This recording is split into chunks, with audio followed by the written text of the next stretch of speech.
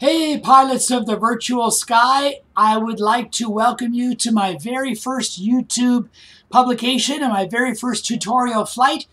Today, I would like to have a full flight from cold and dark and 3 goals on today's flight. Number 1, perhaps give you a little perspective on the difference between sim flying and commercial flying. Some of the differences that I've noticed over watching some of these tutorials. Also, to give you a little, number 2, give you a little background of the history of some of the procedures and the reason why some of the procedures are implemented. And number 3, try to look at the flight from a passenger perspective. Right now, we're looking at the beautiful 737-900 Ultimate Zibo mod in US Air livery. This is a fictitious livery. Actually, US Air was a real live airline back in the 70s. They perhaps did fly 737s, I imagine, the 200 model, but they never had the 900 model as this is. They certainly never had that beautiful little bump right there on the upper surface, which allows us to transmit our ACARS information and allows the cabin to have in-flight entertainment and access to the internet. So here we are at KPDX Class C Charlie Airspace in Portland, Oregon, between Portland and Troutville, Oregon. If we were to look off to our immediate east, we would see in the distance there's Mount Hood, part of the Cascade Mountain chain. Out to our west, you can't see it from here, but about 60 miles west is the Columbia River discharges into the Pacific Ocean. Right ahead of us, that's due north. That is the Columbia River. That far bank over there is Washington State. The river divides Oregon from Washington. There's a small community called Battleground over there. One of our first fixes we'll be using for navigation is BTG, the Battleground VOR. We're going to be on it right away. So that's our plan. Our flight today is due north, Battleground, continuing on to SEA Seattle, then PAE, that's Payne Field, Everett, Snohomish County Airport. That's where Boeing builds the wide bodies, 67, 77, 87 models. And then on from there into Vancouver, British Columbia. Our destination is CYVR with the alternate of CYXX, which is about 30 miles east of Vancouver. It's a former Canadian Air Force base located in the town of Abbotsford. Abbotsford is not used for commercial aviation today, but it does have 10,000-foot runways that were built for big bombers. So if we have an emergency, it's a great place to set down. A little bit about me. I'm a private pilot with instrument training. I hold an FAA dispatch certificate. I've never actually worked as a dispatcher, but I'm comfortable with commercial operations, and that's why I'm hoping my insight can give a little bit something to this tutorial. And the first thing I notice about a lot of tutorials is right away to hop right onto the flight deck. And my question is, well, how the heck did you get on the flight deck? And the answer here in North America, often at a big airport, is by jetway. This is default scenery. This is the default PDX airport. We are using the Orbix region scenery for the Pacific Northwest, but both KPDX and CYVR are default scenery with the SAM World Airways jetways. And I've quickly become a fan of these jetways. Anywhere you have a default airport, you can now have a working jetway. Up here in the upper right corner, notice this uppercase white M on the blue background. We're going to click on that. It gives us our jetway control, and we're going to get our jetways moving in manual mode. There is an automated mode, but you got to flick a light switch on the flight deck to operate it. And how did you get on the flight deck unless you had an attached jetway? So we'll use manual mode. Not only is it more realistic, but it gives us a bit of eye candy. One thing, as the jetway is attaching, it's going to automatically open up that forward entry door. But almost as soon as I say that I want to be realistic, what do I do but pop in the airplane onto the flight deck? You can hear the jetway working, and I want to go to the doors page, and we can watch the entry door open, but I also want to open the forward cargo door and the aft cargo door and let the baggage folks get a chance to load their bags. They're just popped open. Now, those doors aren't going to open without hydraulics, so we're going to give them hydraulics here real fast. So we're going to go to the upper panel, turn on the battery switch, closed the shielded guard. The battery switch will come on. Just below that, you'll notice an illuminated switch that says ground power available. We are going to be using the APU, but just like in real life, we don't want to burn our own fuel using the APU unnecessarily. So we're going to hold off on turning on the APU until it's really needed. For the time being, we're going to be on ground power. Flip that switch down. First thing to do is turn on the position light outside. That lets any ground personnel know that there's activity on this airplane. Watch out, things might be moving. And next is inside the interior exit lights. Our cabin crew has just come aboard. Might be a little dark in there. Have those exit lights illuminated in case anybody needs to get out of the cabin. And right away, turn on the fasten seatbelt lights. We're going to be boarding our passengers real fast. In real life, one of the longest procedures in getting on the way is getting the passengers loaded up. So we're going to respect that by boarding them pretty fast. So here, up on electric hydraulic panel, we're going to get the hydraulics going. And right away, I'm going to move down to our flap lever, and I'm going to move the flaps down into the takeoff configuration, 5 degrees of flaps. And the reason I do that, while we're doing the onboard pre-flight checks, our pilot not flying is downstairs outside the airplane doing the outside checks. And if the hydraulics are on the system, he can check for leaks. He can also, if their flaps are extended partially, he can check for any binding, any misalignment. Also, we don't want those flaps to be extended right on top of him or on top of anyone else. So we're going to extend them right away so that there are no surprises later on. Now, the second longest procedure in the startup is getting the IRS aligned. So we're going to go to the very top of the overhead to these IRS aligned knobs and take the first knob first to align, pause, then over to nav, second dial, align, pause, then over to nav, and then go directly above those knobs to this dial, the lower portion, the big portion, spin that around clockwise, and you'll get the numeral 8. And that numeral 8 tells me it'll be, oh, now 7 minutes in the alignment process. While I'm up here, I'm going to turn on the speakers for my VOR #1 radio. I'm also going to turn on the speakers for my marker beacon. While I'm flying, I want every navigational advantage I can get. And I want to have every VOR arrow pointed where it should be. I want to identify the Morse identifier, identify the stations. I want to hear that outer, middle, and inner markers. And to do that, I need those speakers turned on. Come down here to the FMC. We will acknowledge that our onboard information is out of date. Go to the position initiation screen. Here's our last known IRS position. The airplane could have been moved in for maintenance into the hangar, could have been at a different gate, we don't know. And not too many decades ago, there was no such thing as GPS, and pilots depended on that IRS, and they would use that last position. Today, we're fortunate. Our airplane does not only have one onboard GPS. We'll go to the next page. It's got 2 of them. So just here to the left-hand side, we're going to select one that moves down into the scratch pad. Then we go previous page. Anytime you see these empty blocks, that's required information.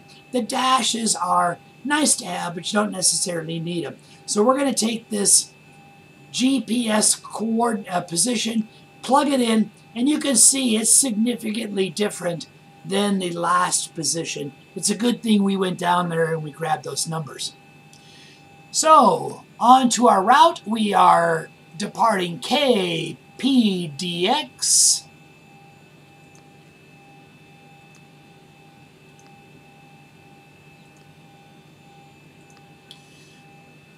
to CYVR. All airports in the lower 48 states start out with the prefix K.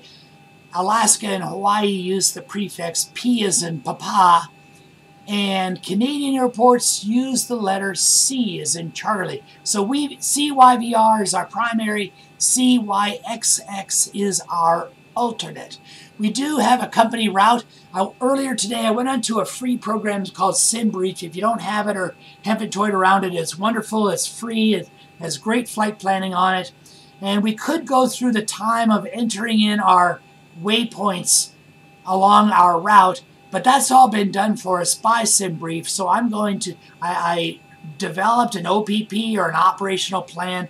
I clicked and dragged that plan into outputs, X-plane outputs, flight plans, and now I can type in KPDX CYVR. 01 is a reference number, and it should come up as a company flight, as a company route. There it is. Activate. And execute. Let's look at the legs page and let's look at our route. So we're going to take off from PDX. Our first waypoint is going to be that VOR BTG. That's in Battleground, Washington. It's right over the river. It's only 9 miles away. We're going to be there real fast. Next to the Alder, SEA is the Seattle Vortex, right at the, pretty close to the Seattle airport. It's a little bit north of the runways. PAE is Payne Field, Snohomish County, Everett, Washington. And that's as far as the flight planning as I'm going to do. We don't know what the winds are going to be like. We don't know what the active runways are going to be like up in Canada. So what I'm going to go is to go to the DPAR, our departure arrival page. We're going to pick out a departure for KPDX. And we don't know our departure runway yet. So we'll leave this blank. But we're going to actually plan for a different destination initially. Every flight, the pilot flying will often choose an emergency to brief. Now, he could choose a tire blowout, or he could choose a control service not working. He could choose lost communications. But today, my emergency brief is going to be aborted takeoff.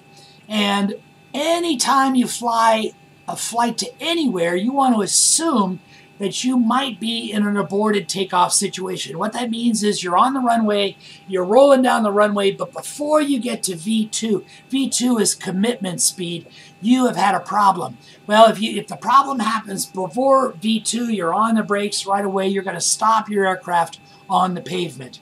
If that problem develops after V2, there are two different scenarios. If you quickly lose the ability to fly to gain altitude, you're going to choose a place straight ahead. Maybe a farmer's field, maybe the Columbia River, maybe you'll do a Captain Sully.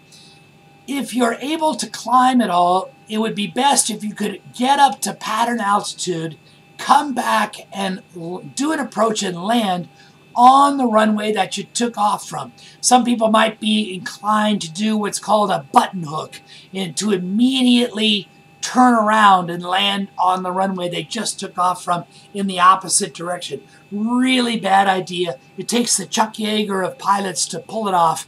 So best is to climb to pattern altitude, do a downwind, do a base, and come in for a landing on the same runway that you took off from. So in preparation from that, before we plan to go to Vancouver, we're going to plan a landing in Portland. And what I like to do is to choose an ILS, which is the easiest type of approach. We probably won't actually fly the ILS or engage the automatic systems, but to have that available in our displays for reference is a very, very good idea. You're going to want to keep your eyeballs outside the airplane as much as possible, but for the small amount of time that you're looking inside, you want information that you can really use. So let's plan on an emergency landing to runway 28 right. That is a westerly pointing runway, and it's the one closest to the Columbia River. So when I look out the windscreen and I look straight down, we're going to be parallel to the Columbia River. Great visual situational awareness to 28 right. Now, here are some SIDs and standard instrument departures. They're all very complex. Of course, right now we're planning our departure.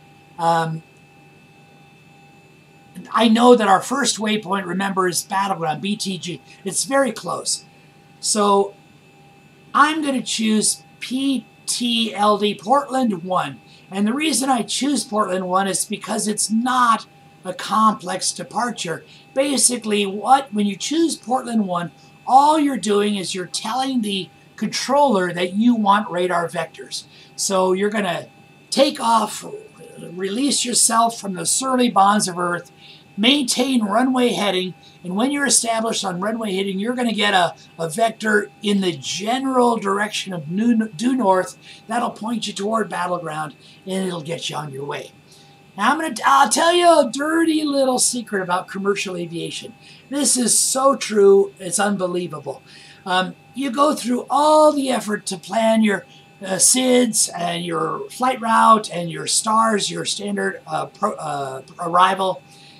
And all that work that you planned, all those waypoints, they mean absolutely nothing. On a short flight like this especially, but even in a longer flight, often you are going to be under radar vectors from takeoff to touchdown. You will never get a chance, unless you specifically ask to fly your approach. And even then, you'll never get approved for it. But you never fly your actual planned route. You are on vectors the whole way. We do want to file a plan, and we do want to enter a plan in so that while we're flying, we have a reference to where we're going. Remember, if we were to lose radio communication, the controller is going to expect two things out of us. He's going to expect us to follow the last instruction given. He's going to expect us to be on our filed flight plan. But barring that radio failure, we're going to be on vectors the whole way. So vectors north to BTG, and that's what Portland 1 says. So we'll execute that. We'll go to our legs page, and sure enough, just before Battleground, you get that nasty word vector. And here I'm going to dial out a little bit on the range, and you can see there's Battleground, and then there's that line that continues our route to Alder and Seattle. I'm going to go into plan view, and you can look at, there's Battleground, there's a big gap, and there's Battleground, there's the gap. Notice the line on the left leads out to infinity, and the route starts out at Battleground and then continues on to Alder, Seattle, Payne. That's our route. Well, that line to infinity, the computer doesn't know where the vector is going to be, so we're going to get rid of that in the computer. So let's go ahead and select Battleground. It'll move to the scratch pad there at the bottom, and right over the word vector, go ahead and push that button, and boom! Vector is gone. We'll push execute, and on our display now we have a clean line straight to Battleground and straight to Alder and Seattle and Payne. Isn't that magic? Okay. But we want to set, now I'm not going to program the return to Portland into the flight management system because getting ourselves established in pattern altitude is pretty simple. But what I want to do is set up the radios and set up the MCP as if we're coming immediately back to Portland Airport. So let's go to the home screen. By the way, you know, silly me, I mentioned we wanted to get those passengers on right away. Let's turn on the air conditioning, provide a good cabin environment for our passengers, and let's make sure our parking brake is set. It is. Make sure ground services, we have our chocks under the wheel tires. That is. You probably noticed on a commercial flight when you're walking aboard, the airplane might shimmy a little bit, might bounce up and down. We sure don't want to have any problem between the jet bridge and the airplane. So chocks are on, and we will start our flight leg. Let the passengers board, and not too distant, that cabin atmosphere will cool down and they will be in comfort. Okay, so let's go to the Abby tab. Wonderful Zibo mod has these options, and I'm going to choose airport KPDX. We have a field elevation of 23 feet, and ATIS frequency is 128.35. That's recorded information of a routine nature. We want to listen to that to get our pressure settings for our altimeter, and we'll also want to get an idea of the runways in use. And we can tab down a little further, and we notice that there are 6 runways here. 2 of them don't have ILSs. Well, in an emergency, we're going to be given whatever runway we want, and we want to run. We want a long runway. Here on the, you can see the runway lengths. We want a long runway, and we want a runway with an ILS. And remember that visual reference off the Columbia River. I want 28 right. So that's the one I'm going to choose with the ILS frequency of 111.3 and a course of 284. Let's get that dialed in.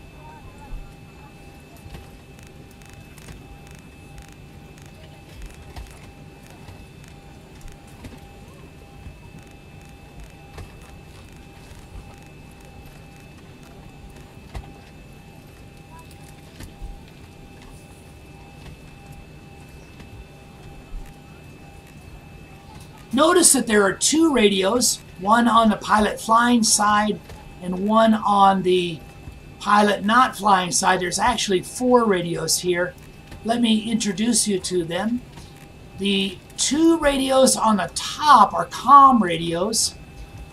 This is called radio 1, the radio nearest to the pilot flying. And the active frequency is the one that we're communicating on. The standby frequency is the one we're either just finished communicating on or the one we're going to be communicating on next. And between them is a flip-flop switch. You can flip-flop between the 2. Portland INTL information. There's the recorded information. We're going to listen to it in just a bit. Over here on the non-pilot side is a second radio. And the great thing about the aviation world is it's often common to listen to 2 radios at the same time. You can imagine trying to tune in a ball game on one station and listen to classic country music on the other. In the real world, that might not be a real life, but in aviation, you very many times will have a real live controller on one radio while you're listening to recorded information on another one. So those are the comm radios, and just below that are the nav radios, and they have the same flip-flop. So 11.3 in the standby, we're going to flip it to the active, and you need to have both sides have that ILS frequency. You can hear by the Morse code that I'm already starting to receive that, the dot dish dot of Morse code, and also both course settings left and right on the MCP. Those are required for an automated landing. And I'm going to use a lot of automation, and I'm going to tell you why a little later on. I know some pilots will poo-poo that, but to me, I like it, and I'll tell you why. Okay, so we've got our ILS set up for a return in case we need it. Let's go to the rest of our performance information. Here's our route. Now, on the sim brief that I've done earlier, I have it pulled up on a different monitor. I can tell that our sim brief takeoff zero fuel weight is 130.6. And let's see if this close zero fuel weight here. If we click on this button, it should be close to 130.6. 129.4. That's not too far. I'm going to leave it be. I think I have a little bit more payload in the sim brief plan, but that's close. Notice also our ideal flight level here in the upper right corner came in as 260. I've planned this for flight level 240, which is a little bit lower than most economical. 2.2 is a good number for a realistic 737 in the reserves. We want to be, the law says you need enough fuel to fly to your primary, then to fly to your alternate, and then to have 45 minutes of fuel on an IFR flight plan. If you were flying visual rules, that would be a 30-minute limit. You can see by our fuel load here on the EFIS display, EFIS, that we have nothing in the center tank, and we've got about 13,000 pounds in the wing tanks. That's about an hour and 25 minutes worth of flight time, which I believe does satisfy the legal limit. We're going to be okay. Cost index, this can be any number from 40 to about 180. 85 is a little on the high side. Your airline will determine this. I used to use 100 a lot. I like to be a little less efficient and get there a little faster. So 85 is a little on the high side. This basically is a number that the computer uses to give you the efficiency that the company might desire. Here's a place where you can enter your winds aloft, the wind direction, the speed, the temperatures. If we were flying higher, I had that information available from SynBrief. I could plug it in. This flight is too quick and too low. I'm not going to worry about winds aloft. Outside air temperature, right here at the top of the EFIS panel, upper left-hand side, we can see it's positive 15 degrees Celsius, so we can go /15. You can also double-click on this and it'll enter it in. We always want to use a D-rated takeoff on a big airport like Portland. This is Class C airspace. Class B airspace is the biggest, like Seattle or Los Angeles or Boston. But Class C airspace is controlled, and it's a big airport. I believe Vancouver is also Class C. So you're almost always going to have a D rate, not only for noise abatement, and of course that's a big reason, but also it extends engine life. But I want to get a maximum performance climb, so I'm going to choose a climb up here, and that's going to ask a lot of our engines. We've already set in our takeoff flaps as 5. I'm going to let the airplane determine our center of gravity. It gives us a trim number of 4.77. Here's our trim wheel. By default, we're set at 5. I'm going to spin this back. 4 3/4 is about 4.75. So 4.77 is probably right about there.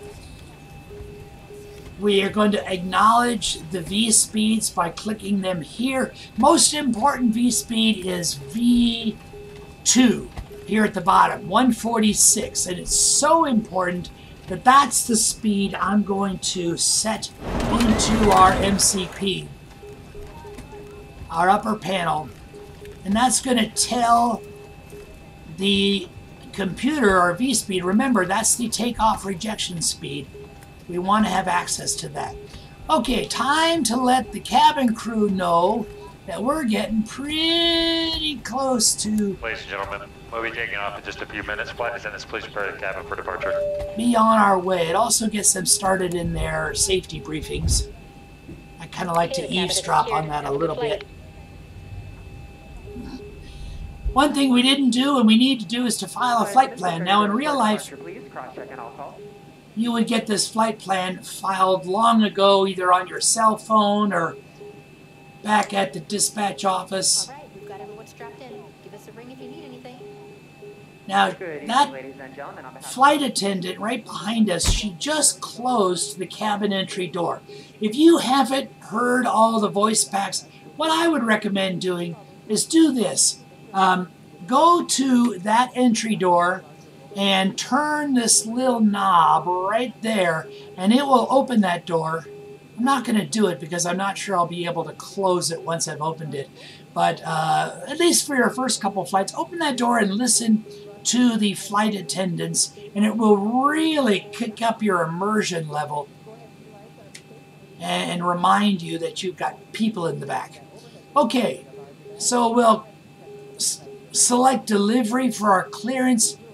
usually you'd have your flight plan already filed and delivery is where you would get it. US Airways, US Air Flight 43, PDX to CVR. I've asked for a transition altitude of 12,000 feet. I'm not going to get it.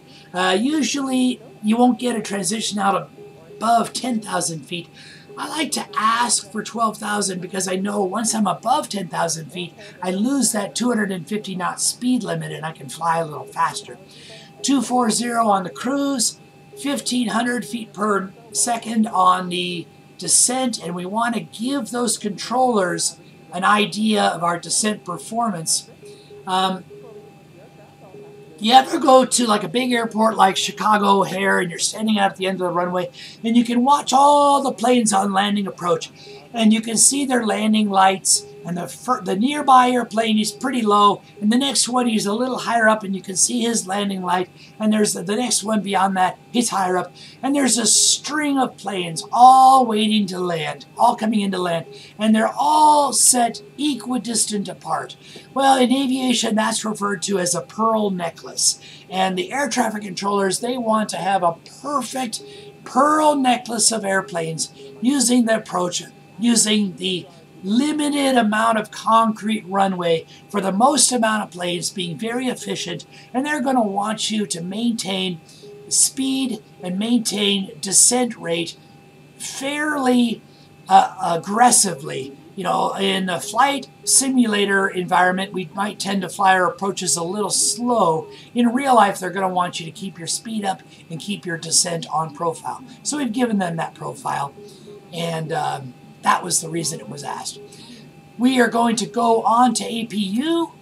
This will allow us to unplug from ground power. It's very common to spool up the engines during the pushback.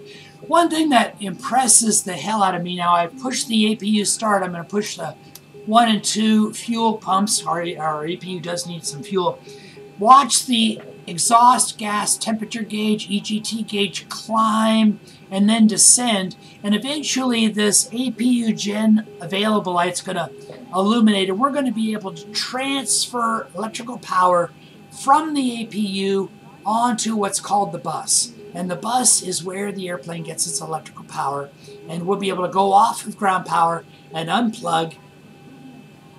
That APU will also provide high pressure air for our engine spool up later on. So there it is, the lights come on, we're transfer onto the bus. Later on, when we get the engine spooled up, we're going to come back to this panel and we're going to transfer power from the APU onto the aircraft by using these outer switches. And then once we're in Canada, after we get off the runway, we're going to fire up the APU again and again transfer power from the engines back onto the bus and use the onboard APU power. Now, if you didn't have an APU, a lot of older 737s don't have an APU. Here on the tablet, on ground services, the GPU Connect, this is a little cart that provides electrical power, and also there's an ASU, a puffer cart, providing air pressure. But you would have to start both engines before pushback to use those carts. So we're going to take advantage of the APU. We have, our people are getting pretty far along in the boarding process. I'm going to turn on the windscreen heat. As we climb, we might get a little fog or a little ice, a little frost on our windscreens, and this heated windscreen will prevent that.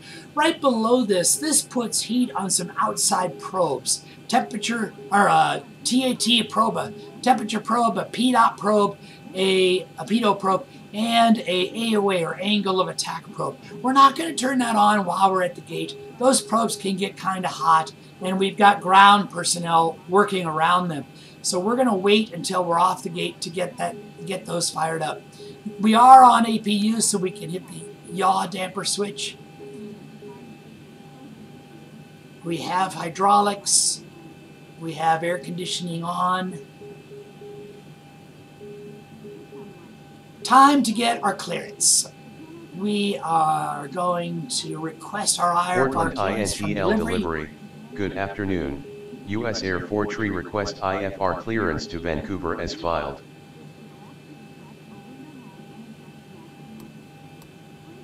US Air 4 Tree, cleared to Vancouver by runway 21 departure. Initial altitude 8,000 feet. Squawk 2 Tree 00.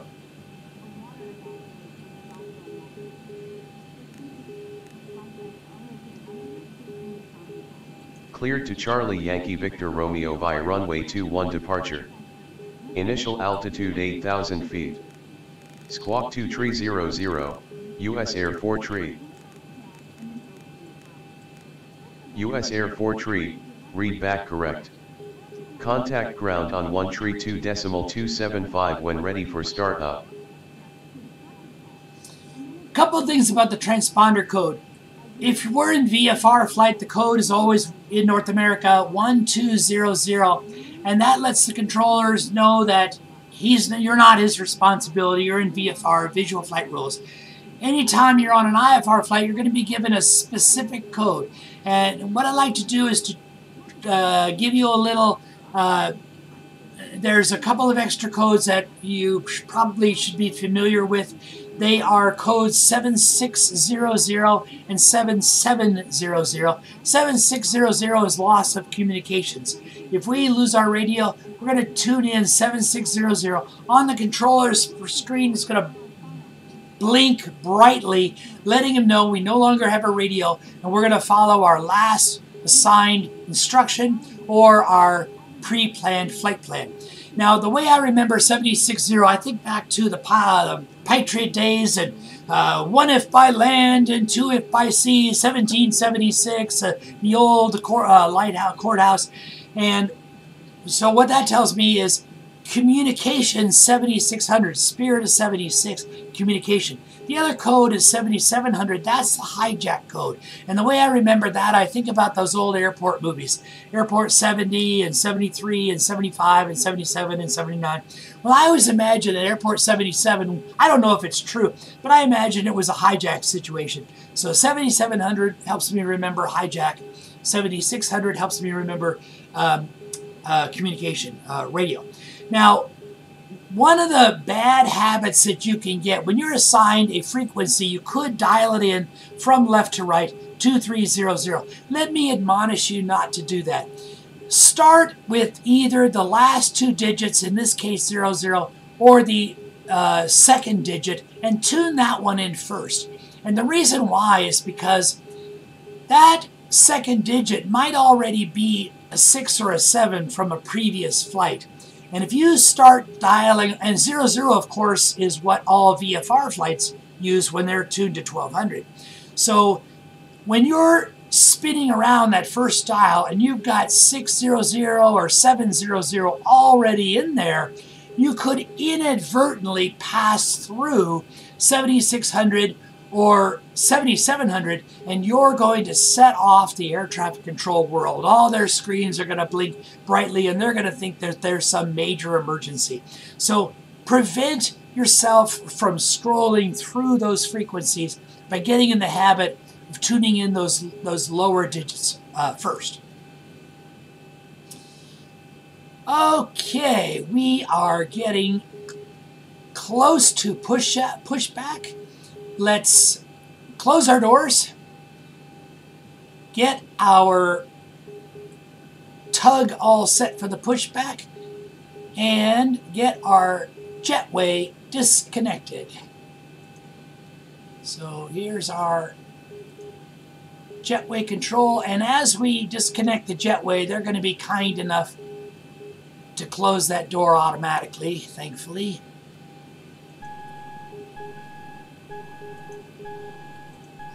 Oh, look at that. They've all been closed for us. That's nice.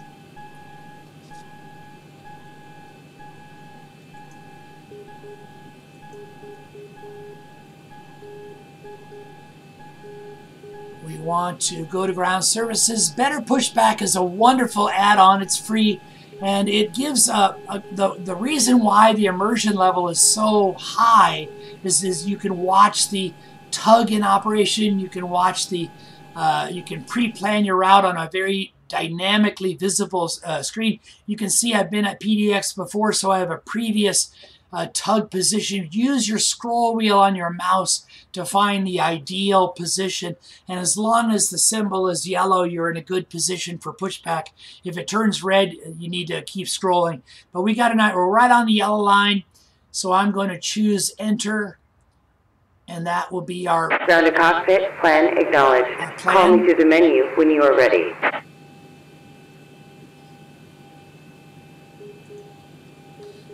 We want to go to our ground frequency and request pushback and startup. Portland INTL ground. U.S. Air 4 tree, request startup. Ground to cockpit, tow is driving up.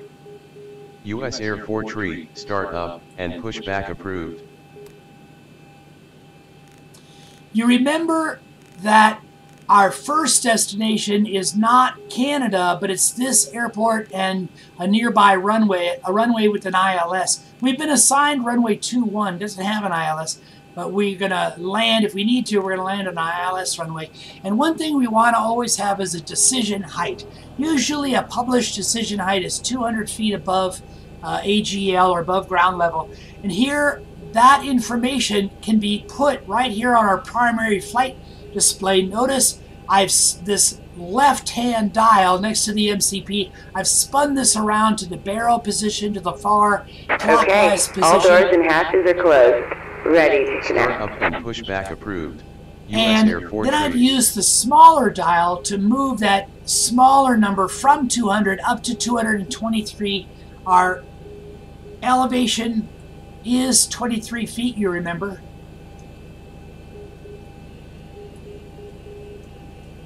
There it is. So 223 on the decision height.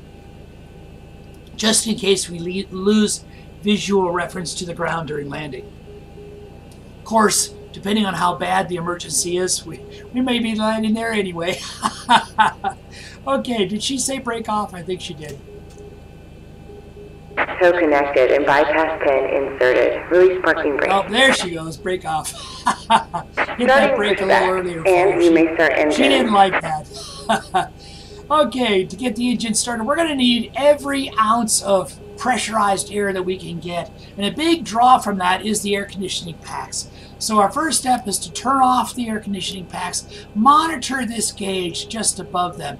We're going to go to dual bleed, and you're going to see this gauge very quickly and precipitously rise. In some of the more modern Boeing jets, you don't actually need to turn off the air conditioning. But in the 737 you do. We're going to go ahead and turn on the rest. Now our wing tanks are full. We don't have any fuel in the centerline tanks, so we'll leave those turned off. We're going to select the number 2 engine or the right-hand engine, turn the dial to the ground position. We should notice right away the start valve open, becomes illuminated, and we're looking for the low oil pressure light to become unilluminated, go out, and we're also looking for an N2 level of about 20. There it goes. Those two happen simultaneously. Reach down below the throttle pedestal. Our number 2 fuel cutoff. Hit the number 2 fuel cutoff, and we're going to feed fuel to that number 2 engine. Then we're going to come up here, toggle over to the number 1 engine. Again, ground position. Same thing down here. Start valve open, went on right away. We're looking for low oil pressure light to go out. We're looking for 20 on the N2.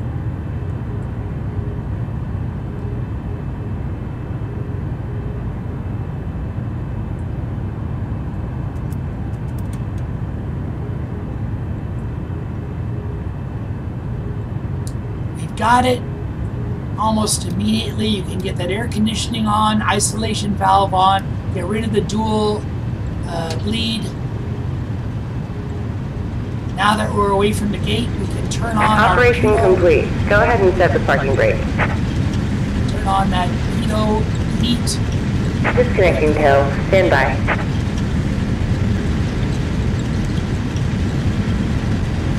And we're going to transfer our electrical power from the APU onto the aircraft by hitting these outside switches. Now, the APU generator is available, but we don't need it anymore. We'll reach down here and we'll turn it off.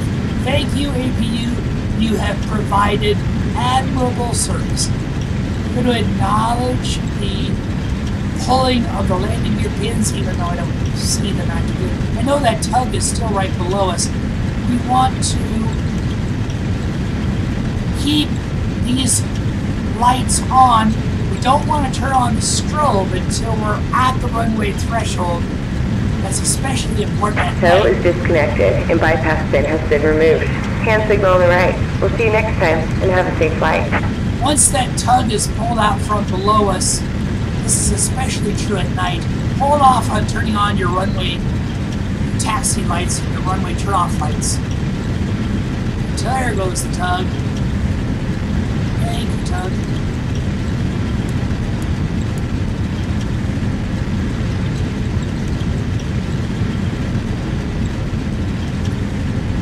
And what I like to do is I like to keep the takeoff reference on one side, one FMC, and then on the other side I like to pull up the legs page. Now again, we're not going to be flying the legs. We're going to be given a vector, and unfortunately we're going to be flying that vector for the entire length of the flight, just like in real life. Busy air corridor, we're going to have vectors from start to finish. But we'll always have that flight plan as a guide. Portland INTL ground. Good afternoon. US Air 4 Tree is ready for taxi.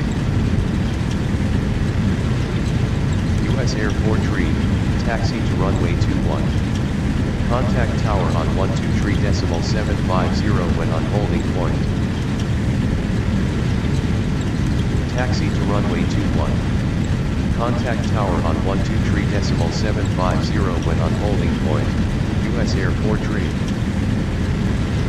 I took a moment and I spun up our flight altitude. Our takeoff altitude is 23 feet. These are in increments of 50 feet, so 23 is the closest. 0 is the closest. 24, flight level 240 for in-flight altitude. What that's going to do is to give us a continuous cabin pressure of about 6,000 feet. Now, 6,000 feet is not sea level. Have you ever heard a doctor or a dentist tell you that you really shouldn't be flying because you just had surgery? And the reason he does that is because he knows an airplane is not at sea level. It has a cabin pressure of about 6,000 or 7,000 feet. That's about halfway up one of these Cascade Mountains. That's pretty high, and that's called a compromise altitude. Now, they could engineer a way in pumping the cabin full of pressure and having that altitude at sea level all the time, but we don't do that. And there's two reasons. First reason is it takes engine power, which takes fuel to provide that extra air pressure to keep the pressure at sea level. And airlines are cheap. They don't want to burn extra fuel, so they're going to have that compromise altitude. Second reason is every time an airplane cycles or takes off and lands, that's called a cycle, the body of the skin expands and contracts, and over the airplane's lifetime, this expansion and contraction, just like bending a spoon, it can create weak points and create a structural failure. Well, by limiting the pressure on the inside of the plane, it limits that expansion and helps extend the life of the airframe. Now take a look at these taxi markers. Here on our immediate left-hand side, I'll tell you something my flight instructor used to talk about. Whenever you see the black square, here you can see E2 is in the black square. And remember this memory mnemonic. Black square means I am there. If you ever see, let's say it's very foggy, the ground controller doesn't know where you are, the TCAS isn't working, you can tell the controller, I am at E2, and he'll know right where you're at, because the black square, there's only one E2 on the whole airport that's in a black square like that. Now the yellow marking is a crossing marking. We're crossing taxiway E. Taxiways take you to where you want to go. So just ahead of us, that's taxiway E to the left and to the right. And the red markings are, of course, runway markings. Down here by the transponder, while we were setting in the code, you may have not noticed, I spun the dial a little bit. Usually it's in standby mode. I did not spin it all the way to the counterclockwise all the way to the right. I took it to the second notch from the right, and that's TA, and I don't see it here in the display. But what that allows the ground controller to see our position, but it doesn't emit harmful radio frequencies to ground personnel while we're at the gate. Now that we moved away from the gate, I can move it over to its full clockwise position. It's a traffic reporting position, and that does emit not only to controllers but to other aircraft. And TCAS in the modern world of crowded skies has become very important. We're going to use our heading display. Notice at the top of the heading display the number 3, see TFC in blue, that's our TCAS. 30 and then 33 there on the right hand side. Remember, we're taking off from runway 21, 210 magnetic. So US ideally, contact tower you on want to have 210 Have a real close to that heading when you're taking off. Put yourself in that position. Here's something that I really like about this ATC program. Did you notice how the controller, he knew that we were approaching the hold short line, and he transferred us from ground control to tower control even before we got there. Have you ever been like in a busy airport? I think this is the utmost in professionalism. When a pilot, he'll start one engine during the pushback, he'll leave the other engine off. And all during the taxi, let's say he's 27th in line, he won't start that second engine until he moves up to space number 3 or number 4. And that saves life on the engine. Very professional in my opinion. You don't need both engines to taxi around, especially if you're going to spend a long time waiting to get into position. Another thing is pilots who can do all their switchology and all their procedures all done before they get to the whole short line. They can contact the tower, they can get their takeoff clearance, and they can go directly from the tarmac right into the takeoff roll. Very professional. This is called an ILS hold short line. You see the blinking yellow lights? If you see a line, actually this is a VFR hold short line. 2 solid lines and 2 sets of dash lines mean don't cross that line without permission. And an ILS line might even be a little bit closer, but you really don't want to cross the ILS line, because if you cross that line, you might be blocking the line of sight between ground-based radio transmitters to approaching aircraft. And those transmitters are broadcasting glide slope and localizer information to the landing aircraft. So if you're a little bit too nudged up too far, that landing aircraft, he may lose that critical glide slope and localizer guidance that he's depending on. Stay short of the whole short lines until you're cleared. We are going to get ready for our takeoff here. We are going to go into what I call Christmas tree mode. We're going to turn our strobes on. And we want to light every light in the house. Landing gear lights on. We're going to move our engine dials to continuous firing. Get a good burn during our takeoff roll. We already flipped the TCAS. We probably should have earlier flipped up our flight directors. That doesn't matter so much. We wanted to hold off on flipping up this armed auto throttle. And the reason is, if there's a malfunction in the auto throttle and the engines are running, it is possible you could accidentally go into takeoff go-around mode or toga mode before you actually intend to. And you could crash into a building or crash into vehicles and people, and it would be not a pretty sight.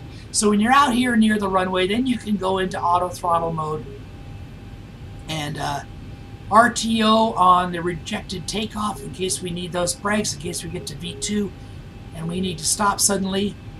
5 degrees on the flaps, and We've got our takeoff configuration. Let's call for our clearance.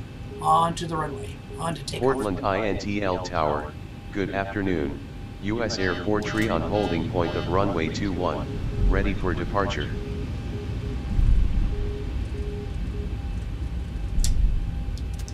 U.S. Air 4 tree, wind is calm, runway 21, cleared for takeoff.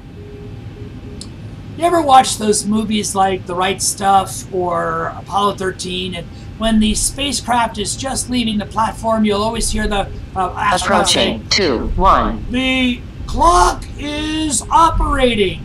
Well, from the earliest days of aviation, it's always been a policy to start the clock, the onboard clock, just at takeoff. And what this does, it gives you a reference to the takeoff time. It helps you calculate performance and, most importantly, fuel burn. So from the earliest days of aviation, even if you're in a little Cessna, you always want to start the clock just before takeoff. Here in the upper right corner is the start switch. You can see it there. Get it lined up on the runway, and we can hit our toga takeoff go around switch. And the great thing, it's here at this little mic button here on the dash. On runway That is going to give us our D rate. Remember, we put that D rate in the flight computer. We're getting a takeoff configuration warning. I don't see a reason for that. 80 knots. This far into the flight, I'm going to ignore it. Ha ha ha ha! At a real flight, you might want to pay attention to that.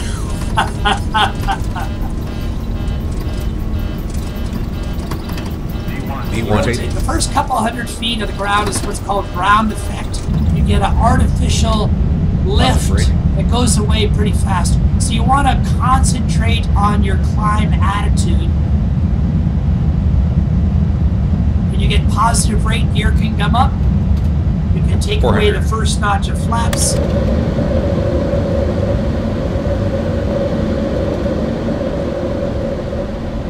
Maintain runway heading.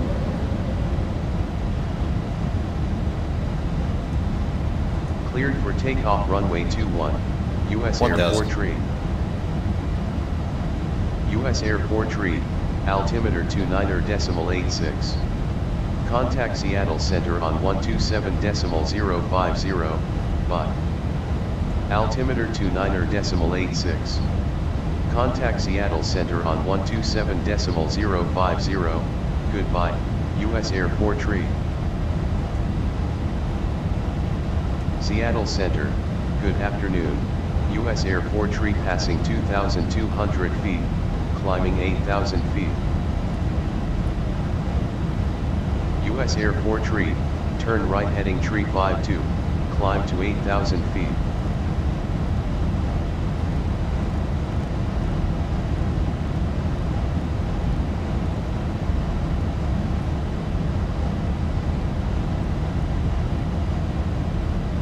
Turn right heading tree 52, climb to 8,000 feet, U.S. Air 4 tree.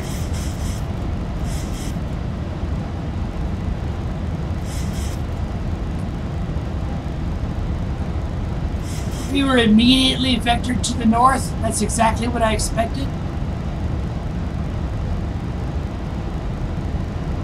We engaged above 400 feet. We engaged our Command A autopilot, and it automatically engaged our heading select. Whatever number we put in here, that was our first vector we were given to head us north, and also our level change, which established us on our initial altitude. We can go ahead and lose a little bit more flaps. Notice there's a couple of tape bars here. The tape bar on the left is our speed tape bar. The red marks are the never exceed speed. We'll get real close to that. And here on the right is the altimeter tape. Monitor our climb. And on the bottom is our magnetic track tape. Monitor that as well. So it's basically 5 instruments all in one. An attitude indicator here in the middle, airspeed indicator, on the right, on the left, altimeter on the right, heading indicator at the bottom, and a navigation instrument in these little dots along the edge when you're using that for navigation. Going to our other display panel, you can see BTG, Battleground, our first waypoint. Again, we're not following our established path. We are being vectored, and we're going to be vectored the whole way. This is a very frustrating thing. Take all that time and energy to make up the perfect flight plan, and you're vectored from start to finish. But it's so true in today's aviation. We're going to be vectored the whole way. Okay, we have made our transition altitude. In real life, you're often given your cruise altitude clearance just before you get to transition altitude. We didn't get that. We're now at our transition altitude. So, and we need to stay at 250 or below. So what I'm going to do is I'm going to go into ATC and I'm going to request that we get our cruise altitude. ATC dialog box.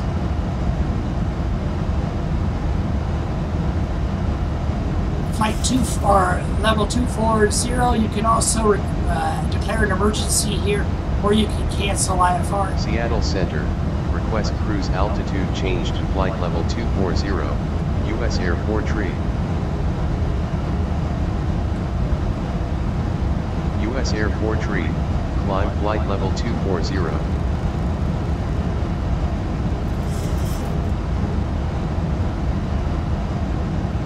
Climb flight level 240, U.S. Air 4 tree.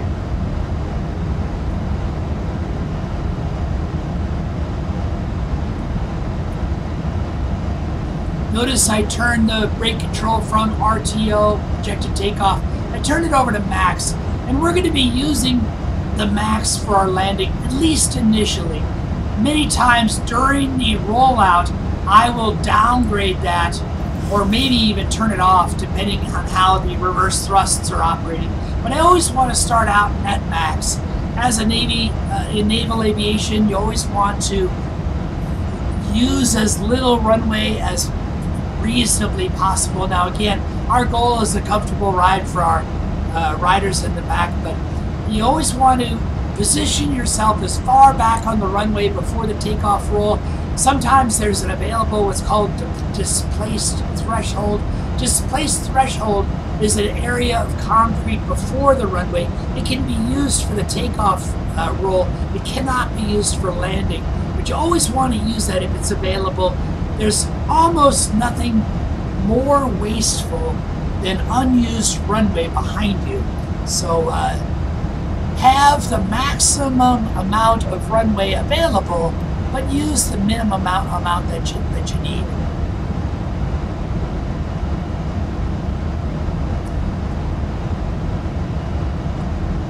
Pretty soon, the cabin attendants are going to be giving their climbing introduction. I'm going to give a couple of bings on the attendant call button. That lets them know we're above 10,000 feet. They're able to get out of their seats. They're able to pass out the peanuts. They're able to talk about all those good credit card offers. And the onboard entertainment should now come alive. The onboard internet and the onboard entertainment should be available. We are also above 10,000 feet. The continuous fire on the engines can come off, and we can come out of Christmas tree mode.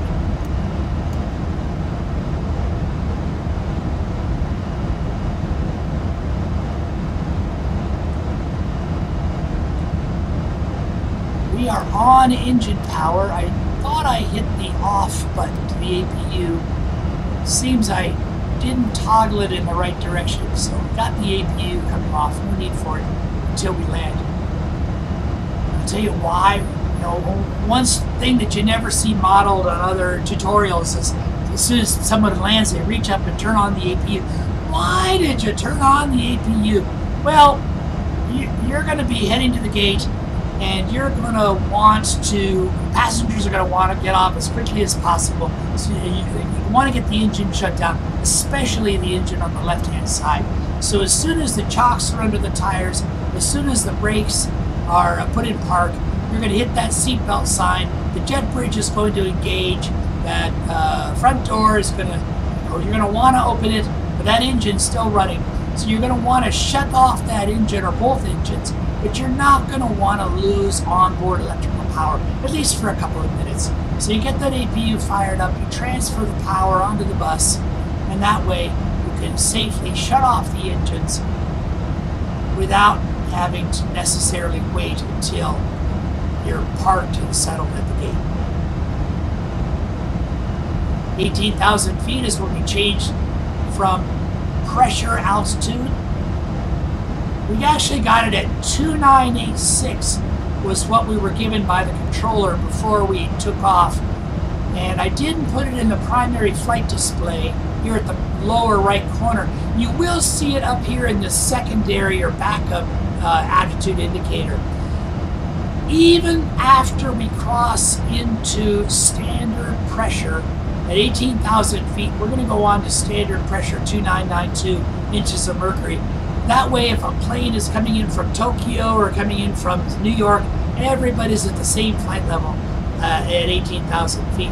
I still want to have that local pressure tuned in to my backup altimeter. And again, if this whole display is go bluey, we might be depending on that. So there's our little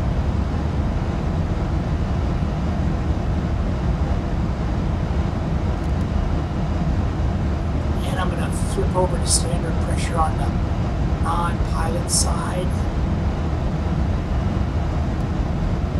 Pilot, not flying side. We're doing a good job of paralleling our course. One thing I like to do, I mentioned it earlier, is I like to get every navigation arrow working in my favor. So I'm going to toggle the map on. Here you can see we departed from runway 21 there at the bottom. We made that rather dramatic vector heading north. And here we are into Washington State. Looking well ahead of us, that big monster airport. There's SeaTac Airport, and the one next to it is Boeing Field. Boeing used to build B-17 bombers during World War II right there. They're also doing a lot of airplane tests. But we want to fly in a couple of navigation fixes that we don't already have established. One here directly ahead of us is TCM. TCM is Tacoma VOR. It's at a U.S. Air Force base, a joint base, McCord-Lewis. So we're going to, here in the lower right-hand corner of the screen, you can see we hit the tune nav1 button, and that'll tune our nav1 radio into TCM. And then we want another one. How about here on the ocean to our far left is HQM. HQM is Hoquiam. We'll tune nav2 to that. And we'll get rid of our map. And here just to the right of our primary display, you're going to see our radio magnetic indicators. And now we have two arrows. These arrows, one of them, the VOR1, the one to Tacoma, there's no information coming out of that one. And the number one, the thin little arrow is horizontal. And the horizontal means we're not getting anything from it. Either that or you're absolutely horizontal. Oh, there it kicked in. Now TCM has kicked in. We're 49 miles from it. It's right ahead of us. And you might have noticed the swing of the arrowhead at the top of that primary VOR to go into TCM. The other one, the big fat arrow, that's VOR2 to Hoquiam. We're 72 miles from Hoquiam. It's kind of amazing that we're further away from Hoquiam, and yet we were able to get that one when we were not able to initially get Tacoma right away. You know, I just figured out why we had that takeoff configuration alarm. Notice the speed brake arm indication up here. There is a little arm located right on our throttle pedestal called speed brakes. And what this does, it controls small panels on the top of the wing that create extra drag on the airframe. And we have been flying with a little bit of speed brakes engaged that whole time, and that's why we got that takeoff configuration warning. Okay, we are well above 10,000. We can kick up our speed. Thousand to go. Go from 250. I'm going to go to 350 knots. Now, as we're climbing, the molecules in the air is becoming less dense, which means there's less distance, about 320. There's less distance between the air molecules, and the combustion engine works more efficiently. We burn fuel better, and also we can progress faster. So here we have a airspeed, true airspeed calculated at 384, indicated airspeed of 270 and climbing on our speed tape, and our ground speed is 391 and climbing. Eventually we're going to reach a point where we are at our established indicated airspeed, and the airspeed is not moving, but the ground speed will continue to climb, and that's because as we climb, as at a higher altitude, we can go faster. I don't know if any of that made sense. Maybe I should engage brain before engaging mouth. Okay, we got Alder, we got Seattle, we got pain. We still don't have anything beyond pain, and we're not being given anything beyond pain.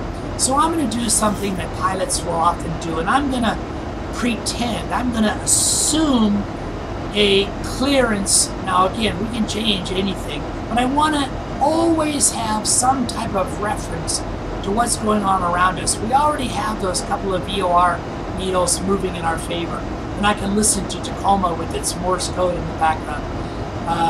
But what I want to do is I want to select an approach.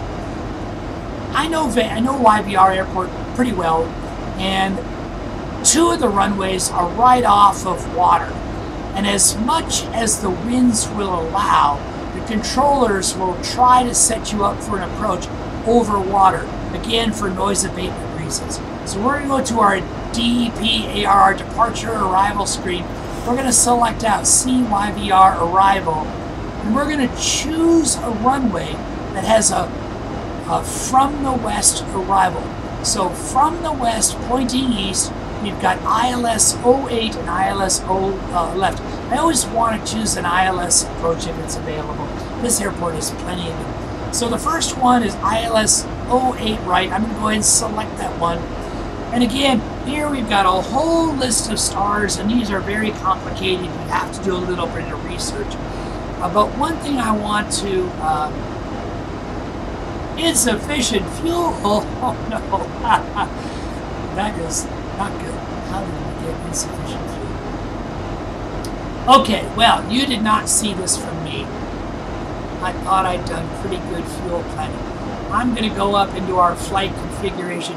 Do what I say, don't do what I do. I'm going to go into our flight configuration, and by the magic of Flight Simulator, we're going to give ourselves a little bit more fuel.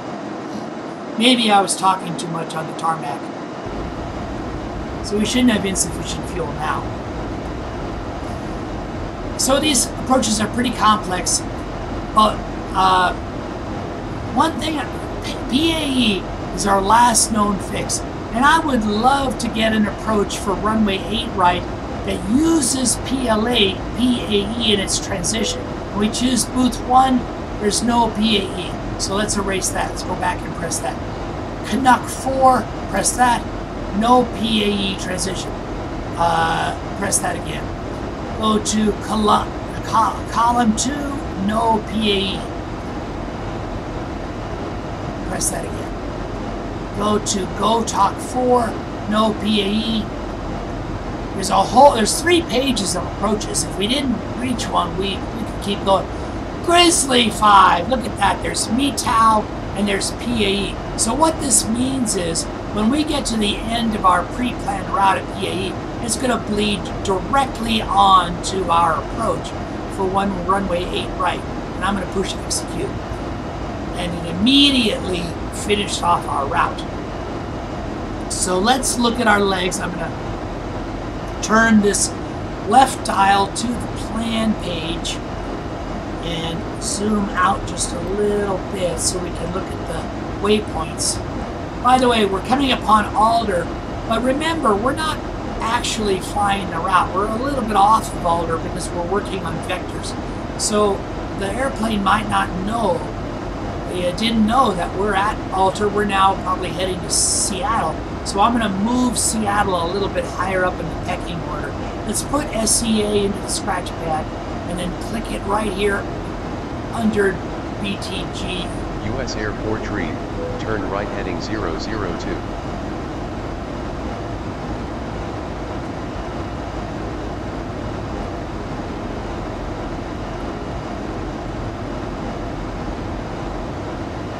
Turn right heading 002, US Airport tree. And when we're in plan mode, this little dial on the left, all the way clockwise, now there's a little button that says step. We can step through each of our waypoints and see our route. We can examine our route. So there's BTG, there's PAE, there's Payne, Bezoff, Egret, and I can tell right now, look at this magenta line that goes off into infinity off to the west. Well, you and I know exactly what that is. We've already run into it before. That's that nasty vector line.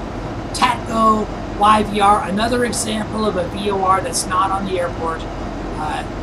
NAMU, and then vector. Let's get rid of that vector. Let's choose Booble in the scratch pad and right where vector goes. Execute. And there goes that nasty line. Let's zoom in a little bit and see what we're going to be doing here. Now notice we're going to be flying a downwind leg heading west to NACMA, then a 90-degree turn to Bubla, and then another its base leg, and then another 90-degree turn onto final to our easterly ILS approach. And the airplane can easily do that, an experienced pilot can easily do that. But let's say you're just starting out, and let's say you want a little bit of extra time for planning. So what I would like to suggest is do this. Let's create an artificial waypoint out here just to the west of Bubla. And that might give you a little bit more time to get yourself established on the approach, a little bit more time to pick up those frequencies. And the way we do that, we're going to make a artificial. Notice the inbound radial, the inbound course is 083. So I'm going to select that inbound waypoint, and then I'm going to find the reciprocal. I'm going to add or subtract 180 degrees to that. In this case, add. The easy way to do that is to add 200 and then subtract 20. So 183 plus 200 is 283, minus 20 is 263. I'm going to type in 263. That's the reciprocal of 83. Put a slash, and I'm going to give us an extra 5 miles. And that'll give us a little more time for thinking. And I'm going to put it right there at Booble. So now we've got Booble, we've got a discontinuity. Next week, I'm going to grab Booble, scratch US pad. Airport tree, descend to flight level 150.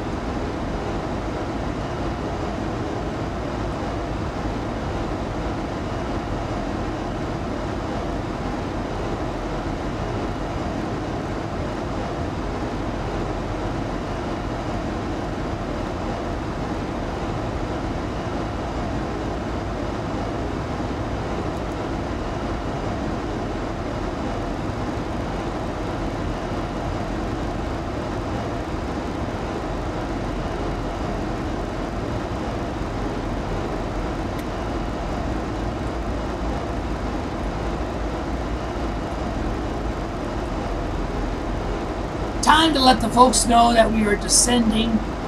It was a real short flight. We didn't get a chance to do a level off brief. We didn't get a chance to turn off the seatbelt sign. Flight level 150. And you know, in an hour-long US flight, Airport that's tree. often how it's going US to be Airport anyway. tree, turn left heading tree 44. Turn left heading tree 44, US Airport tree.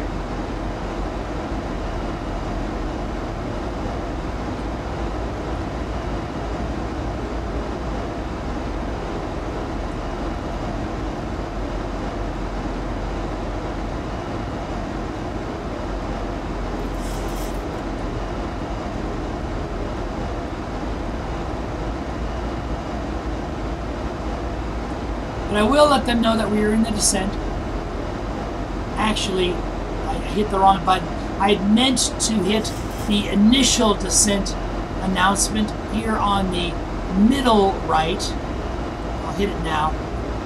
And then when we get to our next step down below 10,000 feet, that's when I want to go to my prepare for landing announcement. By the way, I'm not sure if you've ever been introduced to these. These are different voice packs. Right now we're using number 11, which is a Delta voice pack. Ryanair. TUI fly. German. These will often announce which airline they are associated with. 4. United. Southwest 2. American Airline. Delta 1. Ryanair 2. 1. But if you have a US Air as a generic airline, 1 is a very good set if you have an airline that's not in the database. I've also brought our speed down to 290. A lot of pilots like to use speed brakes to slow their speed.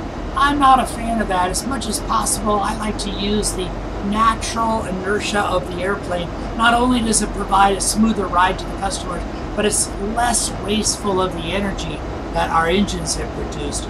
If you need a little speed brake to reduce your speed, it's certainly there for you. But if you have good planning, many times you can get away with just the natural inertia of the aircraft. We're at 2,300 feet per minute descent. Remember, our performance that we told ATC was 1,500. We certainly don't want to be slower than that, because they're expecting us to maintain a certain amount of performance. 18,000 feet, we can transition back to our local pressure altitude. I don't know what it is here in Canada, but I do know that back in Portland, we're referencing my backup Attitude 6. So I'm going to tune in.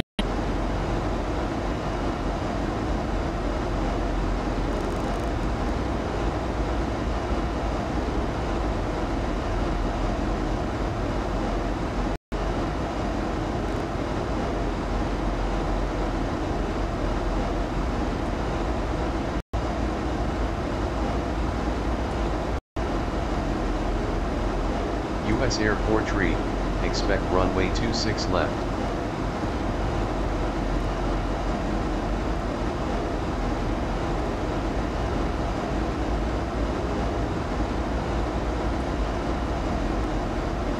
We had just been given runway 26 left, which is not what we were expecting. Runway 26 left. So we'll go back into the arrival page. We will deselect runway 8 right. Now, it's not wasteful that we did that planning. Remember, without the guidance from ATC, we would have to have some guidance beyond PAE. Our flight plan only went to PAE. So 26 left is our assigned runway. I want an ILS. US Air 4 tree, turn left heading tree 0.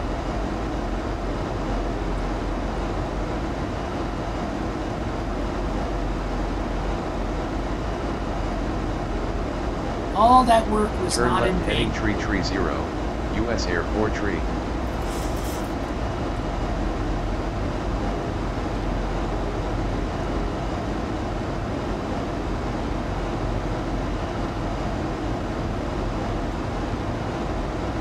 We have a discontinuity we want to clean up. So I'm going to select this NDXOB in the scratch pad, previous page, and click it right there. We also want to move. We have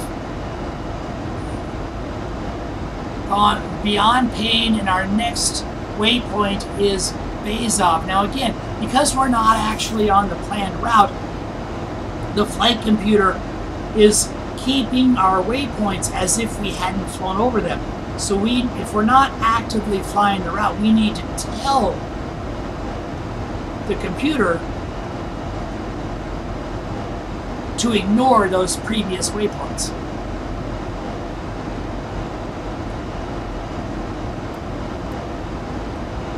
So there's Bazov, and it's going to put us in for a good lining to our new runway 26 left. again, we're not flying that, we're flying our vectors. But you can imagine the vectors are going to be pretty close to that planned route because eventually we're both heading to the same place.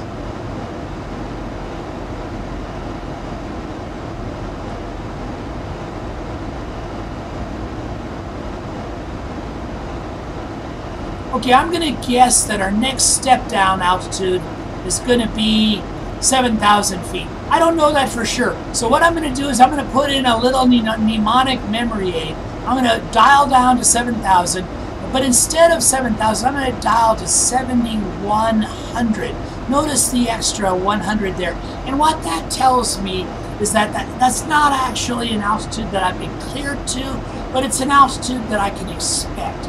And if it turns out to be different, that's fine, but I'll have an idea of where I might be here in the near future. Again, not cleared for it because that extra 100 reminds me that I'm not cleared for it, but that's what I am going to expect. When we get that, that's going to be below 10,000 feet. We're certainly going to be below 250 on our airspeed strip. And what I'm going to do is I'm going to bring our speed down to 230. 230, let's take a look at this. Just underneath the landing gear handle, you're going to have some speed references. If you have the landing gear extended, you can be up to 320 knots. But while the gear is being extended, you shouldn't go faster than 270 knots for fear of damaging the landing gear. More critically than that, if you're here just below that, if you're above 250 knots, you can damage the flaps. We really need flaps for landing, especially notches number 1 and notches number 2. So I'm going to set in 230. We're going to use inertia to slow us down.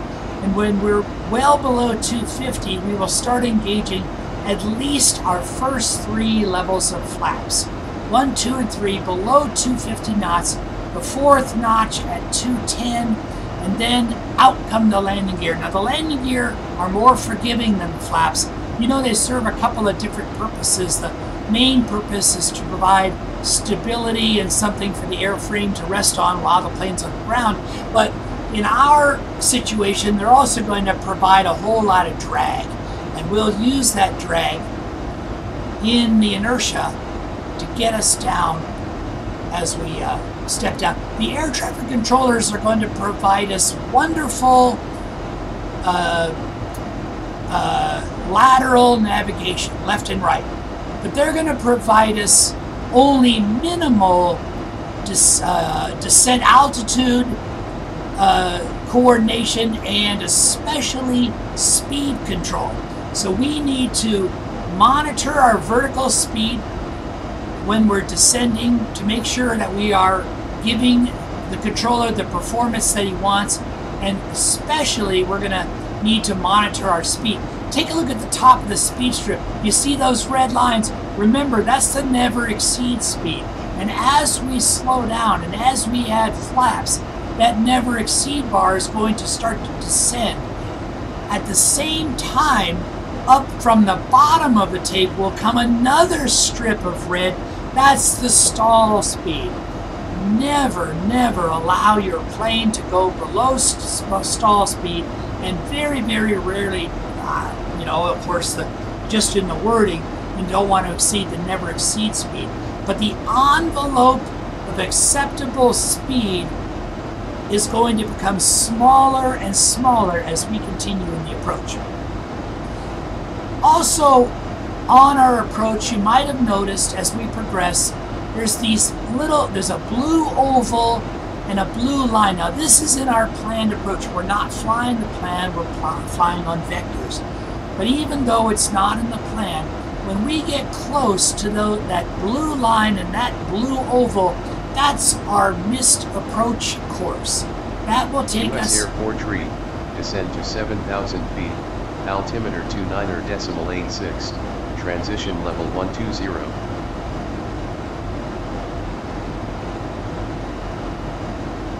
Descend to 7,000 feet, altimeter 29.86, transition level 120, US Air 4 tree. Boy, today I'm living under a lucky star.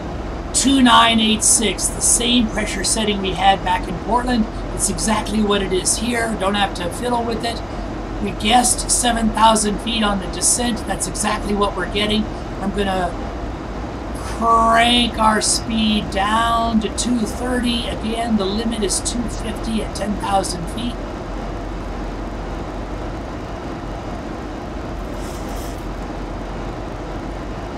In a perfect world, I would like inertia to do most of that, but if it seems like we're not losing enough speed before we get to 10,000, then I will take matters into my own hands and I will add a little speed brake. Now, notice our descent at 500 feet per minute. That's not acceptable. Controllers are going to want you to perform better than that. So I'm going to kick this up. He's expecting 1,500. I'll just say 1,600 right there. That'll give us more of what he expects. U.S. Air 4 tree, altimeter 29.86 hectopascal. Contact Vancouver INTL approach on 125.200. Expect runway 26 left to land. Bye. Altimeter 29.86 hectopascal. Contact Vancouver INTL approach on 125.200. Runway 26 left to land. Goodbye, U.S. Air 4 tree. Vancouver approach, good afternoon, U.S. Air 4 tree passing flight level 130, descending 7,000 feet.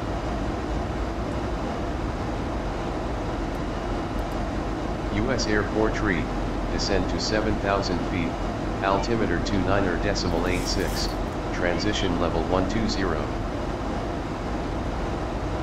Descend to 7,000 feet, altimeter 29.86, transition level 120, U.S. Air 4 tree. Remember on our first planned landing, we set up a decision height for Portland Airport? Well, now that we're no longer in Portland, I want to use this Abby tab, get rid of Portland and put in CYVR. And I want to pull up some information from here. I want to look at the field elevation 5 feet, and that allows me to set in my decision height. Remember, it's on the approach plate, but it's usually 200 feet AGL above the ground, so we want 205. We're going to use that smaller inner dial and dial this down until it says 205. And also we would want to come up here, if it were dramatically different than Portland, we would want to tell the pressurization system that what our landing altitude would be. In this case, 5 feet is the same as 0, so we don't have to fiddle with that. We also want to get our ATIS. Again, listening to 2 radios at the same time is very common, so we'll have the controller on our number 1 radio, but we'll have a recorded information at 124.6 on our number 2 radio. U.S. Air 4 tree, turn right heading tree 51.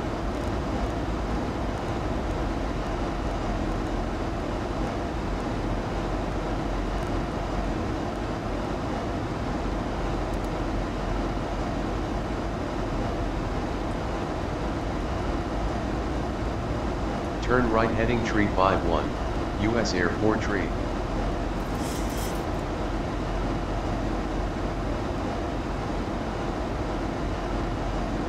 We got the ATIS. Our approach is 26 left. U.S. Air 4 tree, turn right heading tree 59er, descend to 3,000 feet.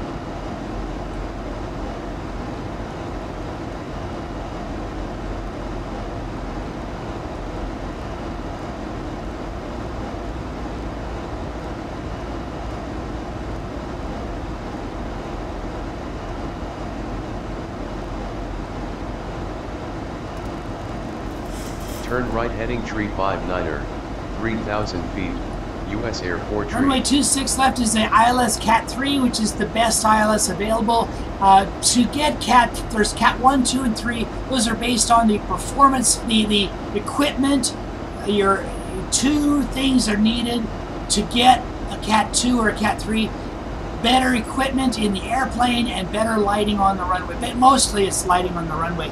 Look at these runway lengths. 10,000 feet. That is a juicy long runway. We're going to love that.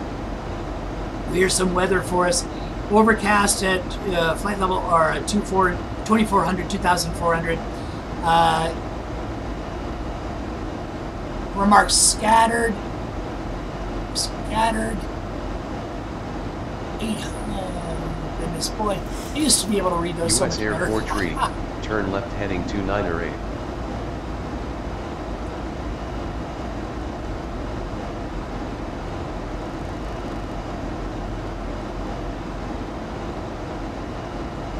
Turn left heading 298, US Air 4 tree.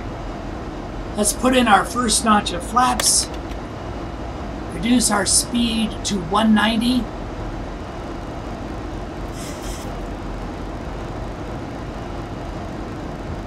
Let's get our cabin crew picking up all the peanut bags, and then they'll get themselves strapped in. This will be the last cabin announcement we make.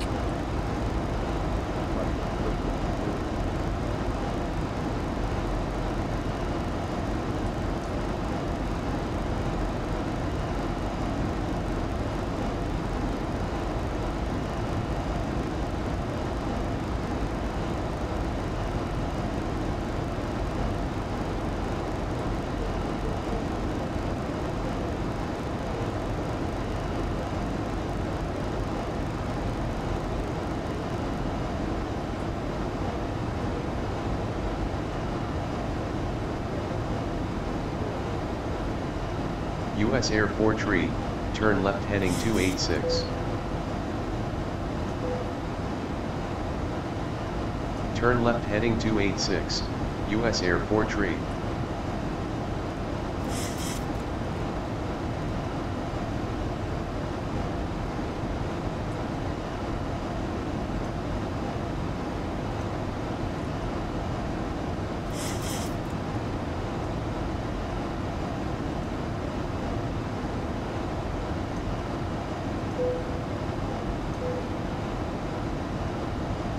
I've moved our landing runway, runway 26 left, all the way to the top. So as far as our vectors are concerned, the plan is all the way to the runway and right onto these blue lines, which is our missed approach at Georgia, JORJA at 3,000 feet, JORJA at 3,000 feet, and then we go into a left hold. So that's our missed approach should we need it. But right now our plan is taking us right to the runway threshold.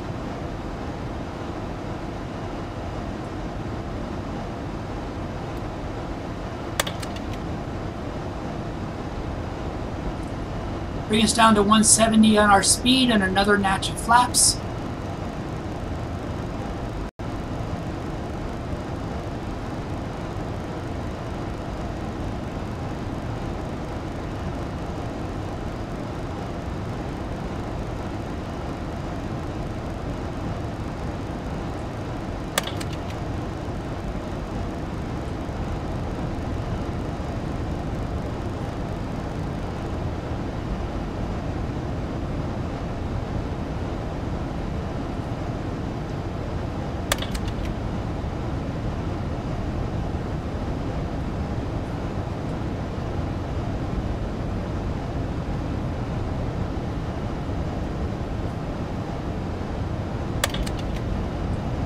.150 on our speed and another notch of flaps.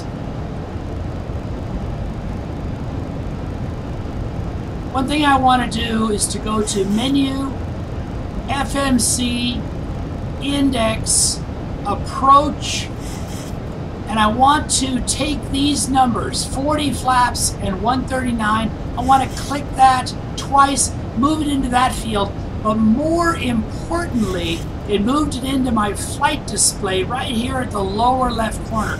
And I want to have reference to that. Now you could use a lower flap setting, but I'm a Navy guy, big.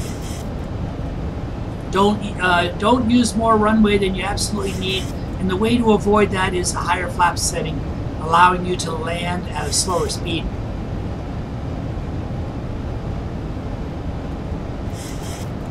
We're cleared to 3,000. To go. We have not yet received our 110.7. Did I put? I may have not. I did not US Air 4 our tree, frequencies. turn left heading 264. Cleared for visual approach runway 26 left. Contact tower on 125.650 when established. Bye.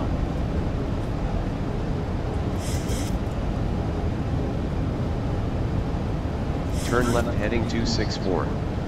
Cleared for visual approach runway 26 left.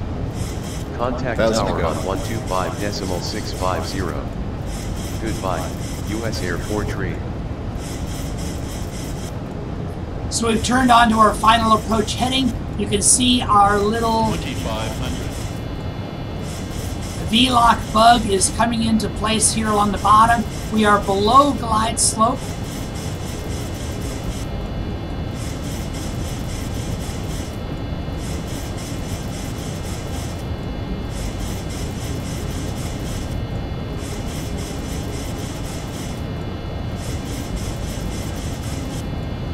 Glide slope bug has not become alive yet. I actually made a little mistake there. I was cleared to 3,000 until established. I probably should have held 3,000. Matter of fact, I'm going to do that. I'm going to, how about 2,300? 1,000 to go.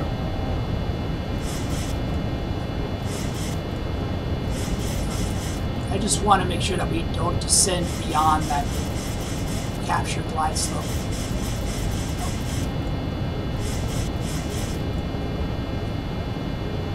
1,000 to go.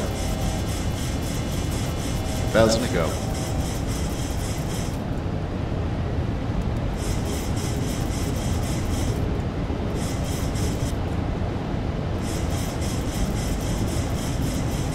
I set altitude hold at 2,000. I want to maintain 2,000 until, oh, there comes the glide slope alive. I am going to do what I say, don't do what I do. I'm going to go to Command B, both altitudes on, crank down our. If you don't bring down the altitude, you'll be limited to that altitude. So I'm going to allow glide slope capture.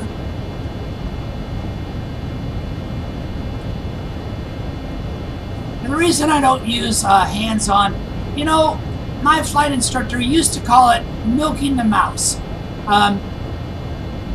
With an airplane, you want to, I don't want to fall below glide slope.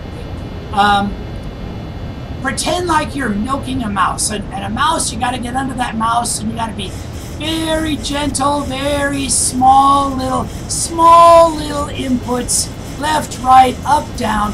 As you're on an approach, as you're flying instruments, milk the mouse, little bitty inputs. And I find with today's joysticks and yokes, you really can't get that sensitivity of control. So you fly a big, long flight, you get into, here we are, Pappy, look at the Pappy in the distance, we're getting too white and too red, exactly what you want to see on the Vazi or the Pappy. We're right on where we want to be. VOR lock, glide slope capture. In a little bit, we're going to be in an auto land situation. If I were to fly down to 200 feet and then disengage that, I run the risk of mucking up the whole landing because of my ham-fisted flying. So let's let the auto fly do its job. I know Airbus airplanes are much more into the pilot telling the plane what he wants, and then the plane giving that pilot, but not necessarily giving him it in the way he wants. The airplane controls the flight surfaces. Boeing approaching 26 always left. known as a more pilot-friendly airplane. So let's not fail that.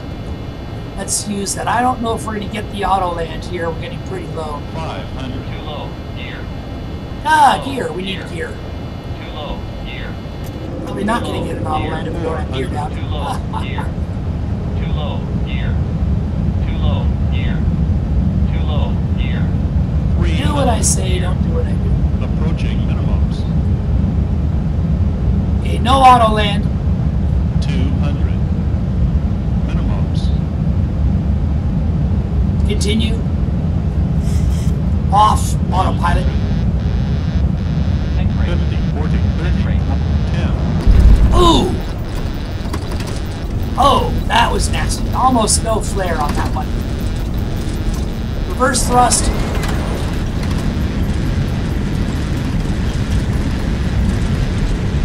$80 knots.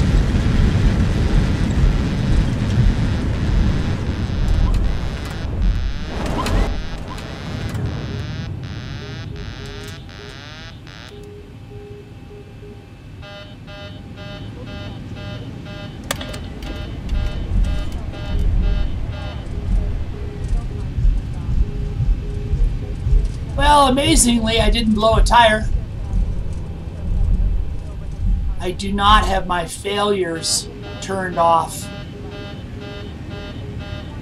So I could have blown a tire.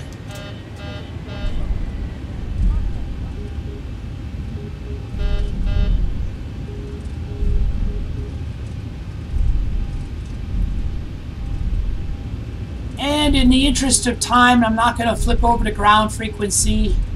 I'm going to use the overhead view to help me with the taxiing. And we're just going to go to the first open gate that we get to. Again, we took off with the jetway. Ideally, oh, there's one over here on our left. I want to use the jetway.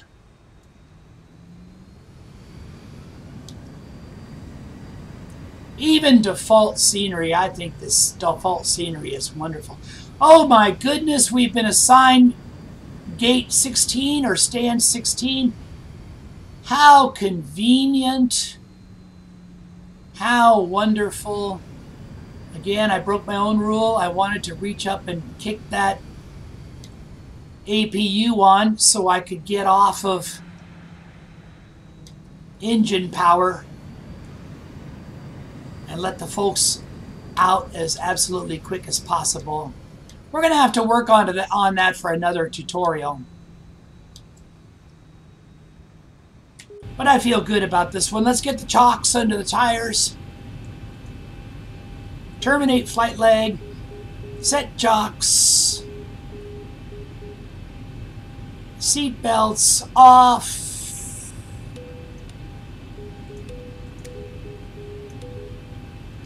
Christmas tree off.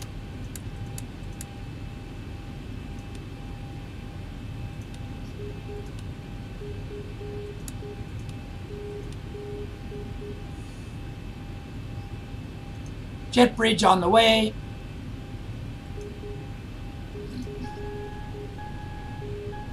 Boarding door is going to open on its own, but I want to open up those baggage doors. Oh, well, I can't right now. I don't know why I can't. You know, I've actually run into that situation before. Let's get the TCAS turned off. We don't want to radiate anybody over here. Let's also get those pitot probes turned off. And I'm not going to clean this up all as much as I would like. Are the doors still locked? They are locked. You know, I've even done this where I've cut engine power. Just cut the engines off, especially on the left-hand side. We're off bus. I will hit the battery switch, take us completely off of power. And even with that, the doors are still locked. Well, folks, I don't know how you're getting off the airplane, but that's the end of our flight. Wish it wouldn't have been quite so rough at the end, but hope you enjoyed my very first YouTube tutorial, and I hope that there's something in there that was a benefit, and you might come back for more. Have a good day. Bye.